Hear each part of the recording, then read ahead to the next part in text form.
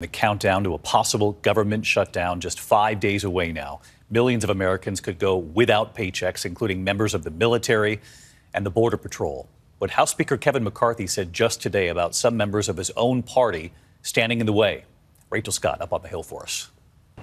Tonight, with the federal government on the brink of shutting down in just 5 days, House Speaker Kevin McCarthy turning up the heat on the handful of far-right Republicans standing in the way of a deal. Well, you have to keep the government open. I mean, if people want to close the government, it only makes them weaker. Why would they want to stop paying the troops or stop paying the border agents or the Coast Guard?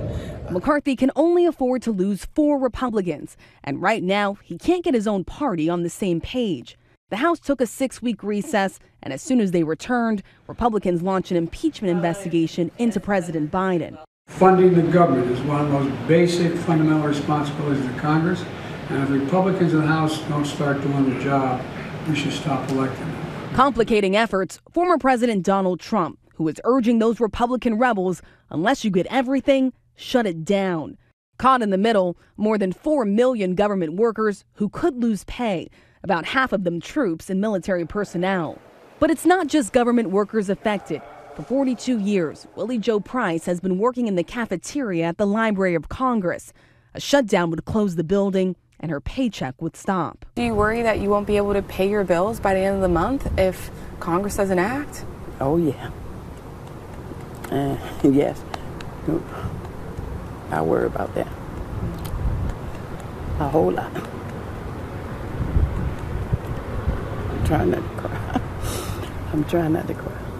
And since she's considered a federal contractor, when the government eventually reopens, she won't get back pay. We're not going to get anything. We got to try to scrape by, and you got to listen to the phone calls come because you haven't paid your bill.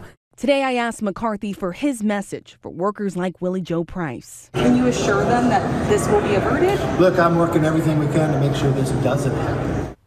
Rachel Scott with us live up on the Hill. Rachel, we know 5 days left, and Speaker McCarthy still doesn't have the votes tonight. David, there are at least 7 Republican holdouts. Remember, McCarthy can only afford to lose 4. At this point, the only clear way to avert a government shutdown would be to pass a short-term spending bill. Those far-right conservatives in the House say they will not support that, and they insist if McCarthy tries to go around them and work with Democrats, they'll try to oust him as Speaker. David. All right. Watching it as always, Rachel Scott on the Hill. Thank you, Rachel.